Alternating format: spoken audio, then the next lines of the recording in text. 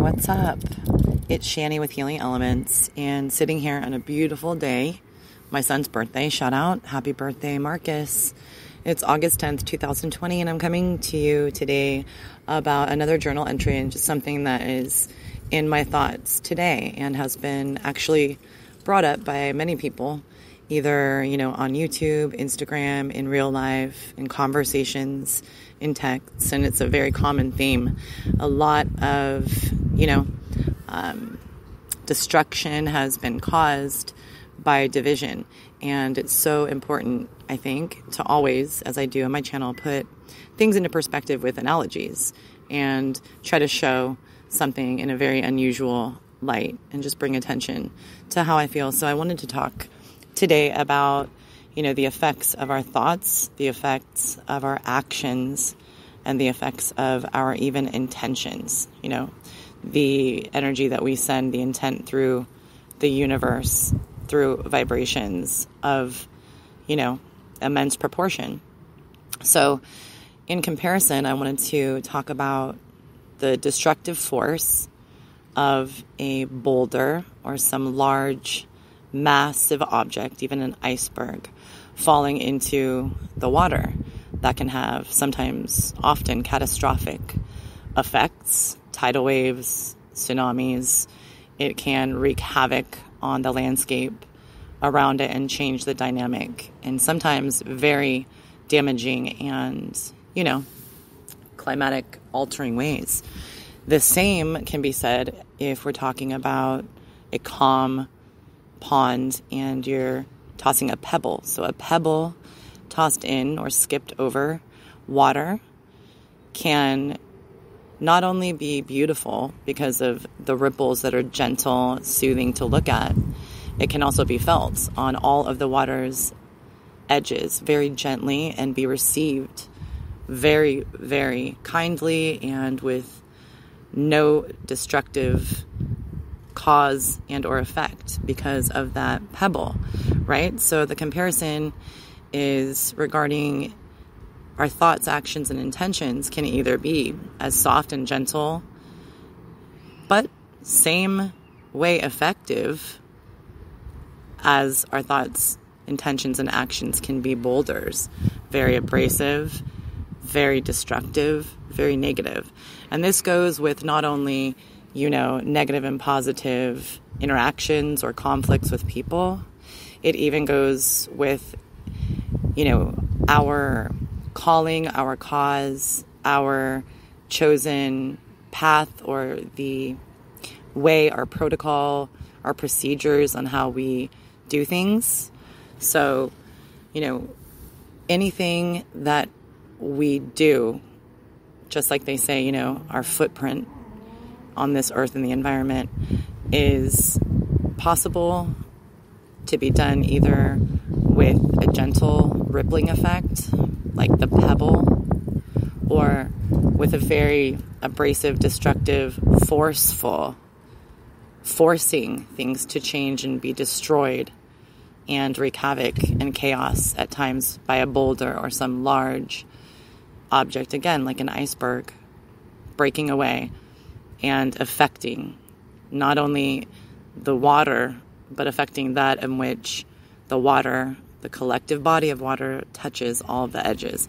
So I just feel it imperative now and super common again of a subject right now, not only in the spiritual, so-called spiritual community or Instagram family or YouTube family of mine that I have. I see it everywhere, obviously, in the world. Division. And division isn't the problem.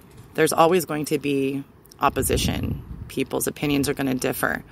The thing in which this podcast is about today is regarding how we approach making our voice heard or our, pathway that we choose to be received.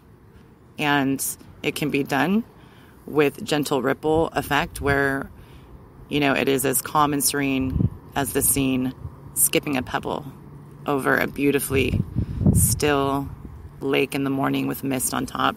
And you just see the beauty of the pebble not really affecting it in a negative way at all. Just skipping over the water surface, landing and causing beautiful, perfectly symmetrical ripples and, waves that are, again, not dangerous and probably said to be true, very soothing and calming and fun on some water's edge.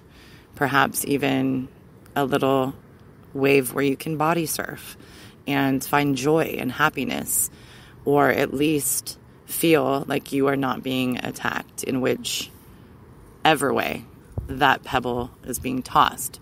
So with anything that is dividing people right now, whether it be politics, the coming election, whether it be the pandemic, the COVID, whether it be, wearing a mask, whether it be conspiracies, whether it be the way in which, for me, it's been talked about a lot. Shout out to Aiden on YouTube. Just did a video of exactly what I was thinking. It can also be said where you can do your own thing, stay in your lane in the spiritual community, and use your gifts in the way that you choose and what calls out to you. Or you can be abrasive like a boulder, an iceberg, and really forcefully feed people a narrative and state that that is the only way in which to do things. So it's just beautiful to know that we all have a choice to either, be a pebble in our thoughts, actions, and intentions, or be a boulder and be, thoughtless instead of thoughtful, not caring about the tsunami that may ensue to the collective surrounding environment, the water, the landscape, the people or entities sharing our planet on the water's edge. That's the metaphor I wanted to bring, because everybody is, is to the end of time, everybody is always, in my opinion, entitled to have their own say and their own opinion on whatever it may be. The way in which we deliver this can be like a gentle ripple from a pebble, or it can be like a tsunami and do perhaps more destruction than the subject that which divides us, right? So I just really feel like in a really good place, trying to be that pebble, trying to, even in the midst of a tsunami or in the midst of, catastrophe, like a metaphoric, global warming where there's just cascading icebergs coming down into the water and really doing destruction and making it so entities like polar bears cannot survive and thrive, right? I feel like amidst that, it's so important, if you're listening to this, if you're vibing, if you're feeling at all as if you're on your own pathway, you're staying in your lane. However, it is, in the middle of a hurricane, in the middle of a cascading iceberg, and you feel crushed because you're, perhaps unusual, or your particular modality or your particular way of thinking or your particular cause is very, very isolated and soul. You're the soul party who feels that. None of that matters as long as you continue even through the effects of the tsunami, through the effects of the destructive, abrasive crashing down of a large boulder into the water. You can still be that person that others, even if they are, sleepwalking, if they are negative, if they are so angry because they haven't processed something, or if they are just unable to get past looking at any other perspective but their own due to pride, still show the way. Be the truth. Be you, do you, for you, but also be that pebble and make those calming, soothing, beautiful, rippling, vibrational effects, even when you're in the eye of the storm, guys. So that is my quick podcast for today before I go and enjoy a beautiful outdoor dining setting with my son for his birthday. And yes, this could be received when I leave you off with this fact. It can be received positively or negatively, but I honor your truth. Namaste. However, my family and I definitely will remain in my truth as far as wearing a mask, as far as being conscious of how many deaths are occurring. I feel that it may be wasting too much time, guys, to argue over the what, if, why, and how to anything, whether it be, conspiracies, whether it be the way in which you read tarot cards, whether it be whether or not it is relevant on the day you're born where the stars are placed, right? I think so much argument that are, boulder type of conflicting energetic arguments there's just too many of them. It's so wasteful when truly, if we all symbiotically were pebbles, it genuinely would only affect each other in gentle ways. And even if two pebbles are thrown in completely different directions and the ripples meet and collide, well, you know what? It's a gentle collision. And maybe those two, ripples of water, of vibrations, can meet in the middle and learn a little bit from each other. So that's what I want to leave you off with, Soul Fam. I am wishing you nothing but love, nothing but light always. Positive intentions is all I want to bring to my channel. And I just keep on getting more motivated, of course, as we go through all of these traumas and very challenging times in 2020.